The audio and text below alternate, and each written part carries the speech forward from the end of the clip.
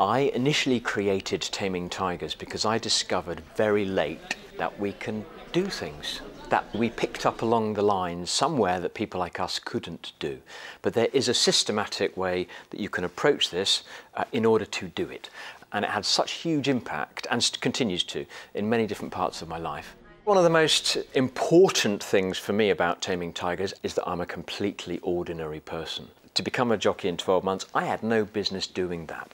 There's a system to it, to that agility, to that change. There were days of considerable setback, of people saying some really harsh things. We have to surround ourselves with good friends and mentors, advisors. Ask, can you help me through this?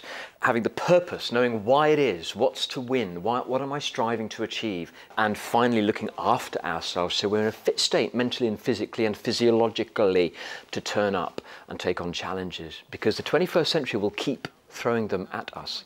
We're all formed and conditioned to survive in the industrial age, and we're living in the ideas economy. In the industrial age, our job is to get it right, ideally first time, to the satisfaction of an authority figure who could define right. Now we're being encouraged to make mistakes. We're going to have to act before we have all the facts at our fingertips, which is an industrial age no-no. We now have authority figures who are mildly confused and looking for advice on how we do this, what right means. So we're going to have to take a totally different approach.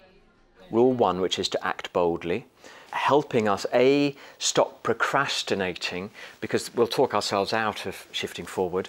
We'll find people to blame why I can't do it. So act boldly, let's begin this thing on some level. And two is no fear. All growth, all development, all change, everything we're proud of achieving had a degree of fear attached. Fear we might invest lots of time and not get the result. A fear that we might look ridiculous by failing in front of everybody.